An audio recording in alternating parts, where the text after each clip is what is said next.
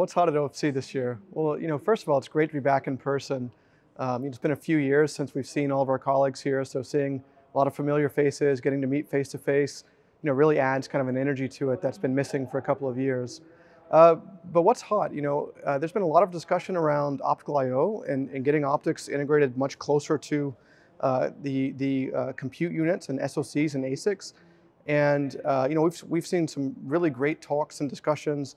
One was a great one from Bill Daly yesterday from NVIDIA and his talk in the femtojoule per bit session, where he gave a vision for where NVIDIA wants to go for bringing optics into their GPU systems. We're really excited about those directions.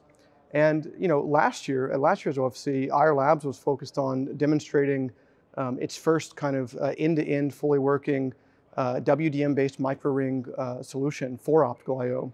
And we demonstrated that last year, and this year we're seeing that big parts of the industry are heading in that direction, and we're excited to be working with partners there. And as far as partners go, there's been a lot of progress in the ecosystem. So a few things that we're very excited about. GlobalFoundries announced their photonics process, capital F, on Monday morning, and Ayar Labs has been a partner of theirs for many years, since back in the 2016-2017 era.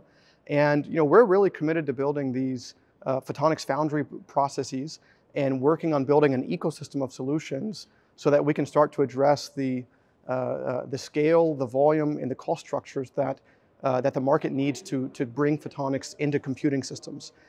Some other ones, we just announced this morning that we're partnering with Lumentum to work on building CW-DWDM MSA-compliant laser modules. And we're very excited about the kind of scale of manufacturing that Lumentum can bring to the table here.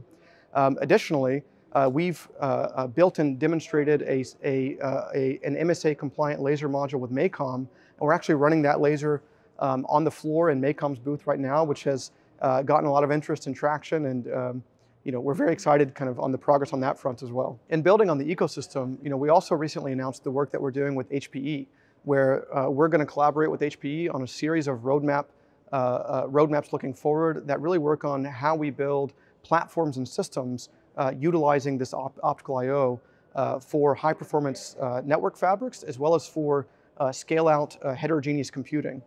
So we're very excited about that. Now, we think this year is going to be exciting for the rest of the year. We have a series of announcements that we're planning over the next few weeks and few months to show that optical I/O is really coming together as a solution, and the industry is ready to start scaling products.